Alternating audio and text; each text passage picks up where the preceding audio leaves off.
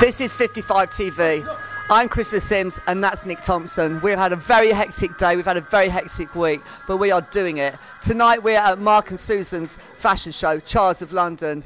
We'll be with those after the break. Fuck off.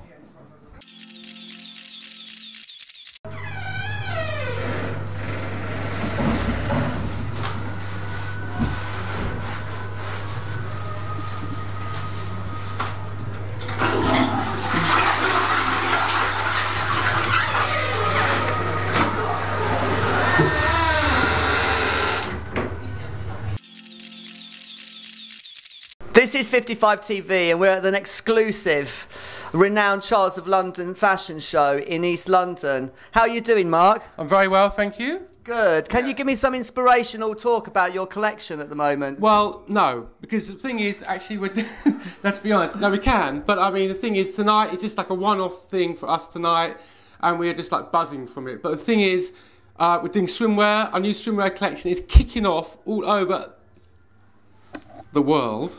Yeah, and basically, yeah, tonight is just like a one-off thing, and we're just gonna like fucking have a good time, bloody have a good time. This is the first time you've done a swimwear collection, isn't it, Mark? It is, yeah, it is, absolutely, because I mean, there's not many beaches around London, so we've decided not to like go into it big time, you know, but we've got like the Brazilians are queuing up, all the bitches are turning up, baby, you know what I mean? What was your last season's collection based around, and how did it come into this one being into a spring-summer beachwear? Oh, you mean last season, as in like what we're doing in our autumn-winter one? Yeah. Yeah. Oh well, we don't really necessarily just we do on-season ones because a lot of people like don't want to buy a year ahead now. You know, I mean it's all right for some people, but to be honest, we do an on-season collection, which is like basically for summer for like the smaller brands who stock us. Sorry, what's that? Who stock our stuff, yeah? So we got like, you know, people, like, smaller independents want to buy on season. They're not going out looking, you know. But the other stuff was all based upon, well, Teddy Boy, innit?